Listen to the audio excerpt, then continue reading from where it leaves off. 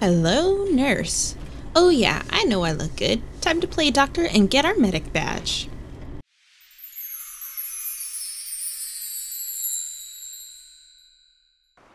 Okay, what are we looking at for the medic badge? We have a few things we need to craft and use different types of Stimpaks.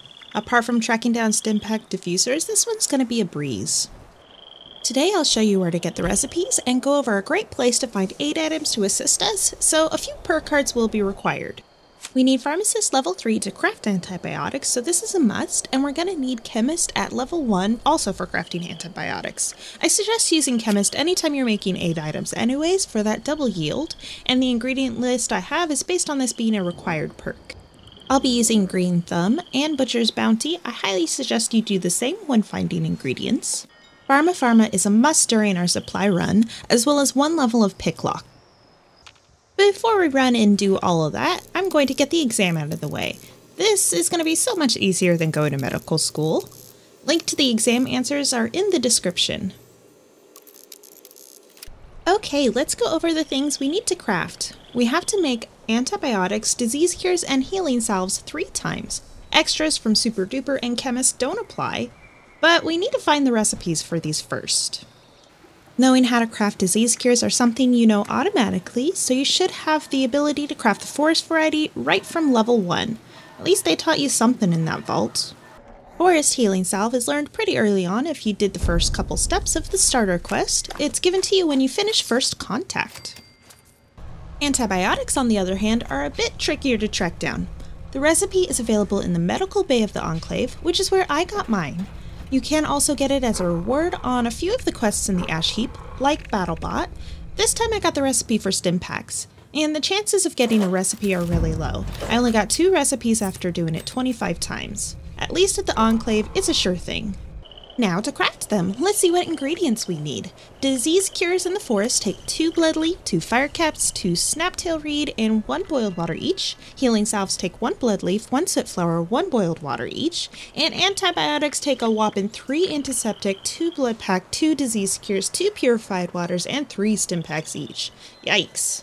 We actually don't need to craft 6 disease cures or blood packs for our antibiotics if we play our cards right. This is where our Green Thumb and Chemist perk cards come into play, because if we just make the 3 required disease cures, we'll have enough for the antibiotics. You should already have 9 Stimpaks in your inventory, but if you don't, I'm going over a run later in the video that will help you restock. And if you don't know how to make boiled water, well, that's a life skill that I just can't teach you. Maybe you should ask your mom for help. We need to make 3 of each, so we'll have to gather 9 blood leaf, 6 fire caps, 6 snaptail, 6 boiled water, 3 soot flower, 9 antiseptic, 6 blood packs, 6 disease cures, which will make 6 purified water, and 9 Stimpaks. I'd much rather not have to jump all over the map to find all this, because things go bad quickly lately, so I found a nice spot that has all the plants we need, so long as we have the Green Thumb perk card equipped. When you spawn in outside Charleston Herald, we'll be able to find our bloodleaf, fire caps, snaptail, and soot flower all in one location. There are a few fire caps right over here headed west toward Charleston Station, next to these homes. There's 1, next home over, 2 and 3 fire caps, which gave us 6. Heading northwest towards the station, there's 2 soot flower plants here, which gave us 4. Now south and into the town area, all around the water here, there'll be patches of blood leaf. We'll need to pick 5. Next to these bridges, here's 1 and 2. There are a couple plants on the other side of this building, next to this bus, but not today. Wow, that was delayed. I did that quest like 15 minutes prior. Anyways, heading north through the building, we'll find our first 2 snaptail reeds. We need 3. Oh, there's the 3rd one, right next to the broken wall. All we need is a bit more blood leaf. There's more traveling east where there's a bit more water.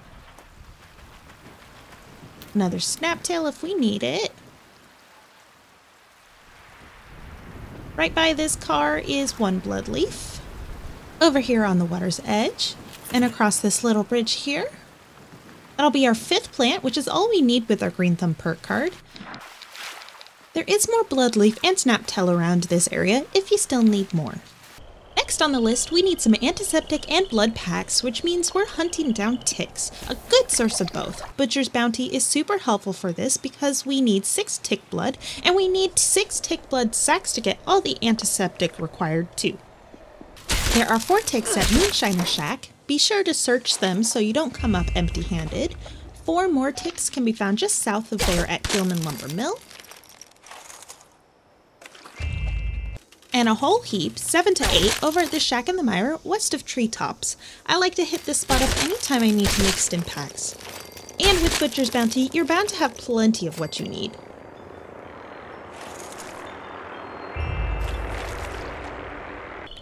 Now you should have all of the ingredients needed to make our healing supplies. Just a friendly reminder to be sure to have your Chemist Perk card equipped so that we can make the most of our crafting.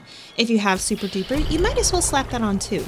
With those active, we'll make enough blood packs and disease cures needed to craft our antibiotics.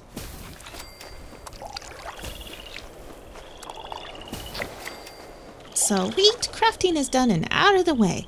Now we need to use 3 of each type of Stimpak. These are found all over and are even craftable with the right recipe. You can make diluted Stimpaks right out of the vault as well. Super Stimps and diffused ones are going to be a bit trickier ones to track down. The recipe for diffused Stimpaks are found during the event Project Paradise. I've personally been a part of the event maybe 30 times and haven't gotten the plans yet. It's a pretty rare drop. So our best option is to reach out to our fellow players for some help in that department and see if anyone can make us 3 or go shopping. I chose shopping. When looking at vendor caps on the map, Stimpak Diffusers are not under the category Stimpak like you would expect. It's actually categorized as meds. I found a shop close by that was selling a few. It was a little pricey, but I've seen the price fluctuate anywhere from 25 to 250 caps each. The price will go down once more people learn the plans and the demand is lower. I bought these ones in the first week of July, and just today I saw some for 30 caps each. Stimpak Diffusers are more of a unique item. They're great for team play as they heal you and nearby teammates, which means as a soloer, I'm probably never going to be an active diffuser user except for knocking out this badge. Tried them out at a public event to see if it healed anybody nearby that I wasn't teamed up with, but I'm not sure if it did. It does look interesting though. And that leaves us with making sure that we use 3 of each of the other Stimpaks, which usually gets knocked out just by playing the game. Super Stimpaks are often rewards for events that have big baddies at the end, like Project Paradise, Scorched Earth, AWOL Arraignment, and Free Range, and you can find the recipe as a drop from certain events too. You can also check medical supply vending machines or vendor bots. They will sometimes have them in stock, but I'm a gal who likes to save caps when I know I can find stuff for free, so I'm going to show you one of my med and chem farming routes with 15 searchable containers.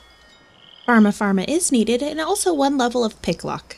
I love hitting up Morgantown Airport for this the most because it's low level and can be run through pretty quick. I can get it done in under 2 minutes. Our first box is right in the middle of this tent area. It's on a buried Jeep bed. Second spot is in the radio tower. It's right from the door. Already our first Stimpak Super. Nothing procced from our search though. Heading back out towards the airfield, you'll see some trendy shipping cart tiny homes. We want the bluish one. This is locked with a level 1 lock, but there is a box in here we want. 2 Stimpaks and a super. Doing great so far. Next up are these 2 green tents. First one has a doctor's bag. What goodies you hiding, Doc? Good chems, not what we're after though. And nothing procced the next tent over. Turn immediately south and into the medical hangar. From the entrance in to the right, we have our first one. A diluted Stimpak and blood pack if we need. We'll head upstairs. There is a box at the back of the loft on the cabinet here. No stims. Back downstairs and down the hall on the right there are 3 containers here. A Stimpak usually spawns on the shelf here too. There's a box on the table here in the corner. And don't forget about this mirror as well. Nothing for me this time, but worth a search. Across the hall, there is an aid box on the left wall. Head right out the door into the landing area. You're going to see this laboratory hangar. Inside right from the door is one on the wall. And over in this operating area, there's a box that has a level 1 lock. Usually locked boxes give out much more or better aid, and you can still search it. Ooh, a bobblehead spawn. Might as well pick it up. Alright, back out towards the landing area. There's 2 more containers in the quarantine hangar. There's one to the right of the door. Nothing extra from Pharma Farma. Oops, I was wrong. And the last one has some good stuff, including the 3rd super stim we need. Now all we gotta do is get roughed up a bit and use our stims. I'm gonna hit up Robco and see if AWOL is going on. That event usually hits me pretty hard. Wow, okay, 3 scorched beasts. Yeah, that'll do it. What do you call a group of scorched beasts anyways? A gaggle? A flock? Wait, they're bats, so it'll be a colony or a cloud. Looks like they're after this legendary Gutsy. Maybe they're here farming legendaries. Yep, I'm definitely gonna need those super stims here. Just like any action hero here, we gotta walk away from the explosions. That's one overly extra way to finish off this badge. And that's it for the medic badge. And we didn't even have to pay hundreds of thousands of dollars for schooling to be able to practice medicine. Guess that's one good thing about the post-apocalyptic wasteland. Sure, the world is in ruins, but at least there's no student debt. Yay! Too real? Anyways, if you enjoyed this video, want more badge guides, be sure to like, share, subscribe, and ring that bell. As always, I'm Wickedy, it's been fun, and I'll see you in the next one. Bye!